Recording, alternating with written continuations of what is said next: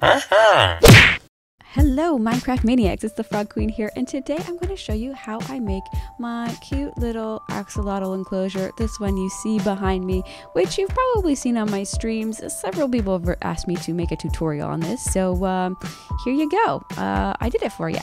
Yeah, let's just dive in, shall we? So first you're just going to choose an area, and I'm going to knock out some grass blocks and replace them with sand. We'll just do like a 4x4 area. It doesn't really matter how big you want to do it. You can do it any size you want, because the idea is that we don't want this to look too perfect. You kind of want it to look a little disheveled, and I'll show you what I mean. Next we'll just put down some dark oak. I really like the dark oak, and you'll see why. It just looks much better with the contrast, and I really like using the light blue glass blocks here because it really just makes the water look, you know, a little more watery, I guess. Next, we are going to just sort of encase that glass. This is the front of the aquarium, and we're just going to take that dark oak and kind of put it all over. And then you'll notice I put like some stumps in front of the glass, and this is to get it that kind of see-through, that little peekaboo window type feel. We don't want this to look super intentional. We kind of want it to look more natural, and so you don't have to do exactly as I'm doing. Just play around with the blocks and see if you can get a sort of a natural look from the blocks and how they're placed. But this works, as you can see. So you can just do exactly like this if you want. And then we're going to run around, and we're going to put more of that dark oak around, and we don't want this to be a square, so we're just trying to place them a little bit, like I said, where they don't look like a perfect cube, they don't look really intentional, and then we can just kind of fill in the gaps.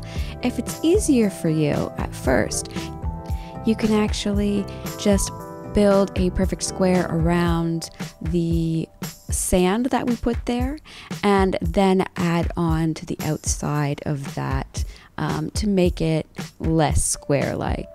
I wanted to put a little peekaboo window also in the back, so we can put some more glass back here as well. Just like that, and then we can see the axolotls from all sides if that's what you want.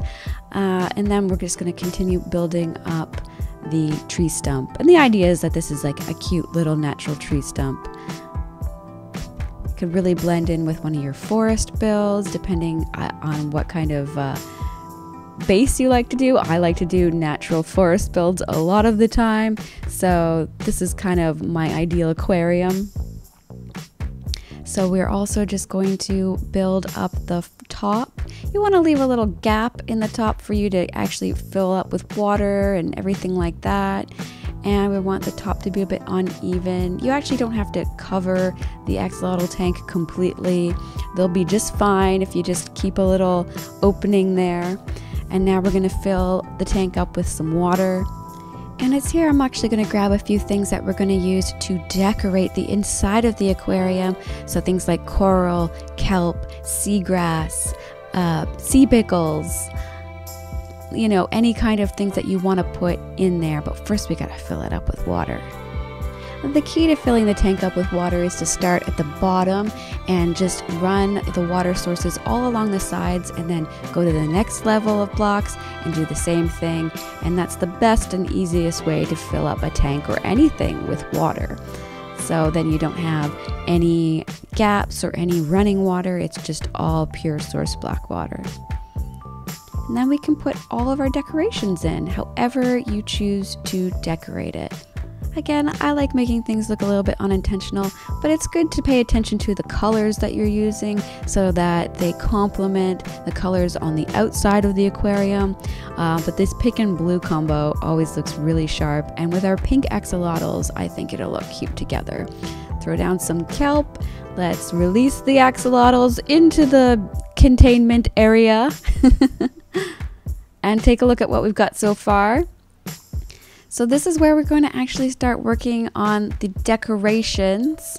As you can see, I'm still all finicky with how I feel about the top there, but that's okay. We're going to take some of those new beautiful azalea bushes and we're gonna run those around our tank. I want this to look really natural, so I'm just trying to fill in some gaps, and you'll see as we go how it looks. It'll start looking more and more natural as we go. And the azalea bushes really provide that overgrowth that's going to make this look really unique, in my opinion. And I use these tree stump designs for other things, as I have actually made a lot of nether portals that are like tree stump designs, which I just find really blend into my builds and look really homey and cozy. We're just going to dot all these leaf blocks around. We're going to use some of those pretty flower azaleas, which will kind of complement the coral that we put inside of the tank. And you can actually use the leaf blocks just to close up the tank too if you prefer, if you're worried about anything stumbling in there and attempting to kill your little predators. It could happen, I suppose. And we're getting there now. You can see we've got to add some more razzle dazzle. Let's call it razzle dazzle today. We'll add those pink azaleas in, and you can see they go so well with our little friends. Again, we don't want too many of the pink azaleas, just enough to make it pop. And then here, I'm just gonna grab some more decorations. One of my favorite things is to make these sort of mushrooms. Mushrooms really add to the overgrowth and that foresty feel. I like to use end rods and then the mushroom blocks for these kind of mini mushrooms. And if you have the Vanilla Tweaks pack for more mob heads and more mini blocks, then you can get the little mushroom blocks, and those really add a lot to this. But since we're in a creative world, I am just using the regular mushroom blocks.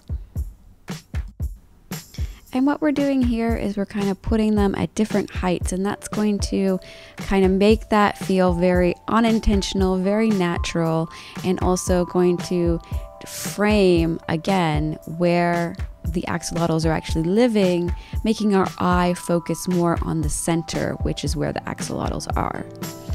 And we'll just add maybe some more mushrooms. We could even add like some azalea plants and stuff too, the mini seedling azaleas. Those are adorable. But again, dotting around that red, it really does lead the eye in a proper way. It's telling us where to look at the axolotls. It's framing the picture. And to further finish the picture, you're gonna focus on the ground a bit. If it's just all this kind of bland grass, it kind of gets a little bit boring, so we can pop out some of those grass blocks. We could even use some of the new rooted dirt and things to add to that. There we go. That's better. That makes it pop. That makes it pop. Sometimes it's just one block that makes it pop. It's always good to also just stand back and take a look at the finished product and say, what's missing here? That's what I do a lot of the time. And then I can pinpoint what kind of feels off about it. So we're going to add some grass pieces. And this is where we're also going to pop out some of the grass blocks and replace it with a bit of coarse dirt, maybe some rooted dirt. So we'll just grab those pieces and we'll replace a few things. There we go. This is gonna really give that a more natural feel as well. Really like that new rooted dirt block. Looks great next to our very, very well loved and well used coarse dirt block. And there you have it. You're done. Easy.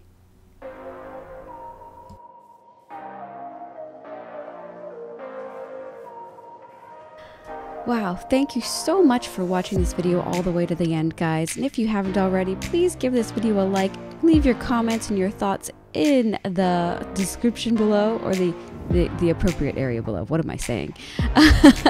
And if you haven't already, please subscribe. It would mean so much to me. We're getting so close to hitting that 2K here on YouTube, which would mean so much to me. Always check out my TikToks and my Twitch. It's just the Frog Queen on both Twitch and TikTok.